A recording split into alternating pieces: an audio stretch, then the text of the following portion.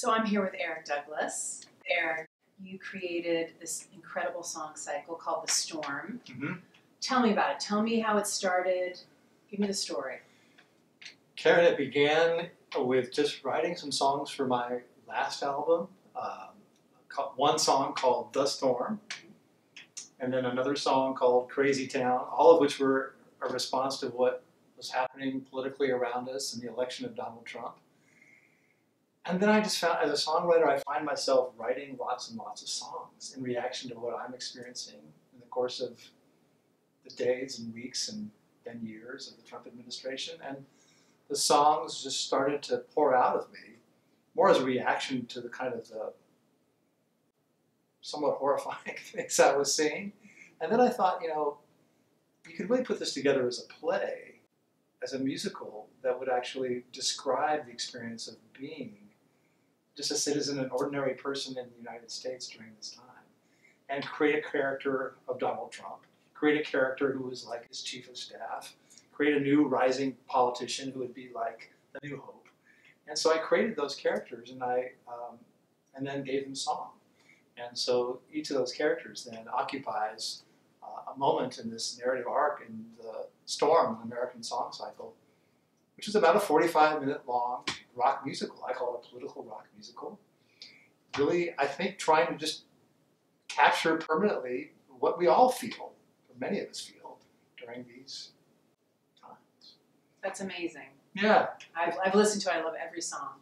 Well, you're very kind to say so. I actually love every song, too.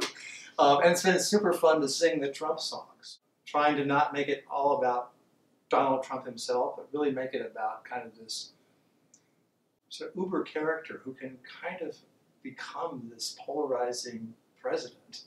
And so it becomes a lesson for not just today, but even a longer term. Was it therapeutic for you at all? I mean, what was your emotional arc developing this song cycle? That's a good question. Writing music for me and writing songs for me is therapeutic just to begin with, of course, no matter what the subject matter.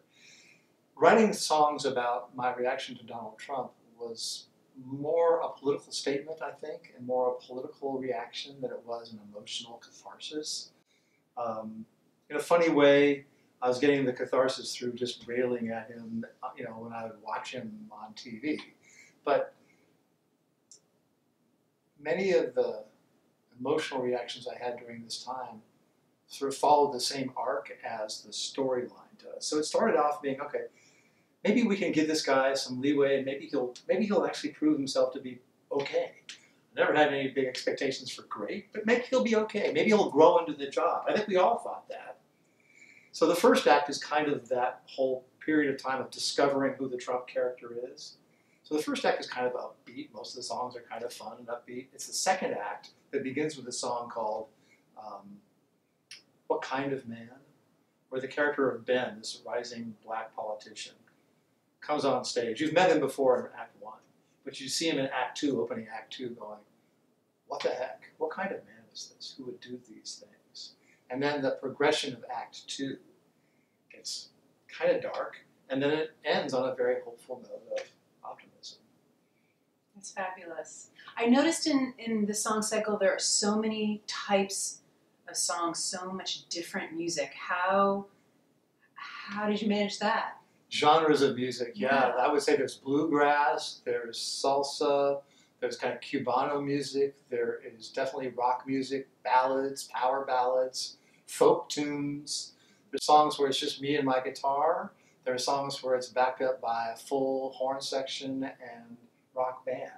All of the songs where Trump is on stage, with the exception of one, are full horn section songs. Big, brassy, lots of horns, lots of trumpets, lots of just sort of blustery like trumpets. And that was intentional. But you're right. So as a listener to the song cycle, what you do have is not only an experience of the song arc itself, the narrative arc itself, but also the sense of the rhythms are really different, and the pace of the songs is really changing, and the genres is kind of all over the place, and that's fun and intentional. And in fact, I stretch myself as a musician further on this record, on these songs, than I ever have before. Well, thank you, Eric. I so appreciate the time. I'm so excited. I hope everyone listens to every song. It's an incredible song cycle. Thank you. I couldn't agree more wholeheartedly.